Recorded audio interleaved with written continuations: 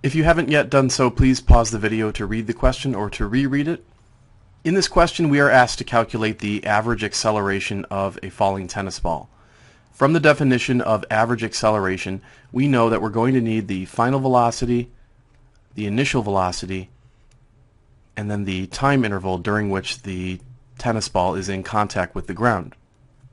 And the phrase "in contact with the ground" is actually a key phrase, because what we actually need is the initial velocity of the tennis ball immediately before it hits the ground. And then we're also going to need the final velocity of the tennis ball immediately after it leaves the ground to go back upward.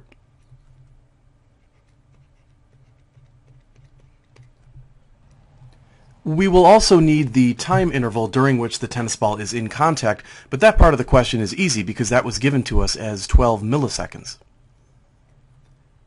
Thus, our first task becomes to calculate the initial velocity of the tennis ball immediately before it hits the ground. Now, in order to do that, we're going to consider the motion of the ball as it's traveling towards the ground.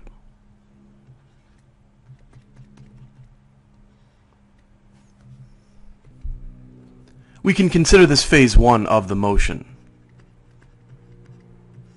and we can call that the falling.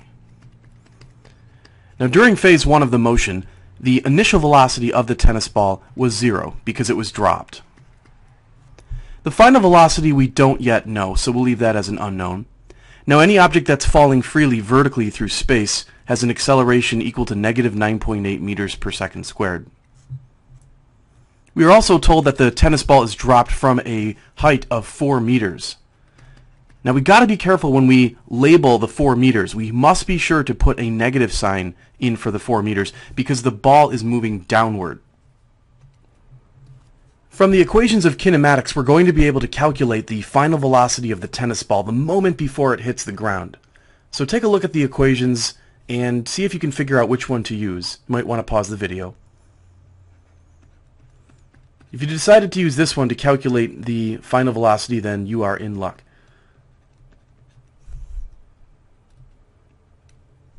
So we'll go ahead and we'll plug in some values here.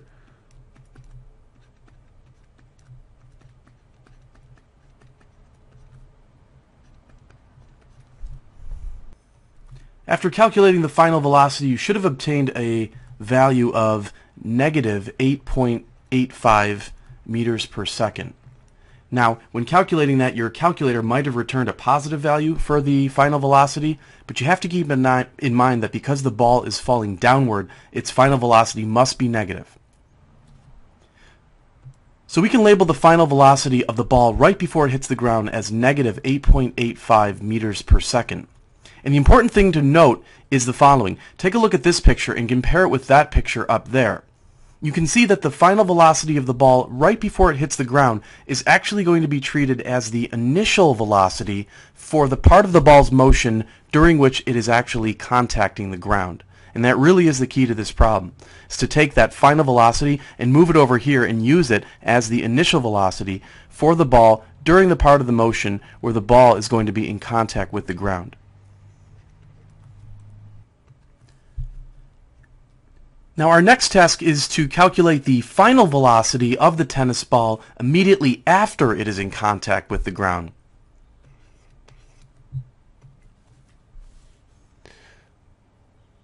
So let's examine the phase 2 of the motion of the ball, and that would be as the ball is returning back to a vertical height off of the ground. So we can call this phase 2, and this is, instead of moving downward, the ball is moving upward. So during phase 2, we know that the ball is just leaving the ground, and then it's moving upward and coming to rest at the top part of its motion. So why don't we go ahead and list some of the parameters that we know for this part of the motion. Now, we don't know the initial velocity with which the ball leaves the ground, so we're going to go ahead and use an unknown for that. The final velocity of the ball will be 0 meters per second because it's returning to a maximum height. And any object that hits a maximum height has a final vertical velocity of 0 meters per second. The acceleration, of course, is still negative 9.8. And the height that the tennis ball travels on its way upward is 2 meters. And we're going to keep this as positive 2 meters because the ball is moving upward relative to where it started. So we're going to need to use the equations of kinematics again. See if you can pause the video and determine which equation to use. And it looks like, in fact, we're going to use that same equation again. So we have the final velocity equal to the initial velocity plus... So we can go ahead and plug in the parameters.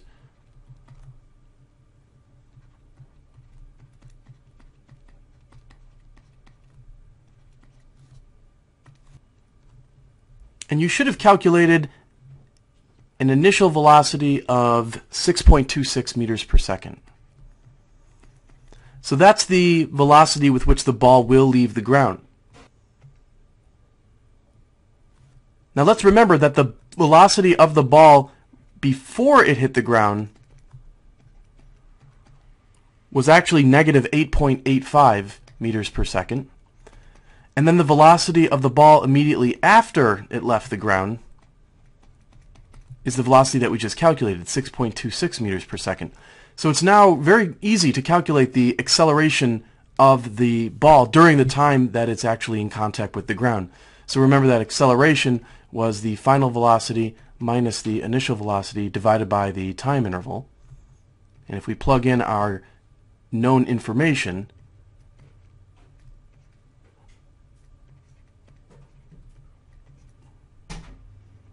and we'll divide by the given time, which was the 12 milliseconds. Note we'll have to convert that to seconds in order for the units to be in standard form.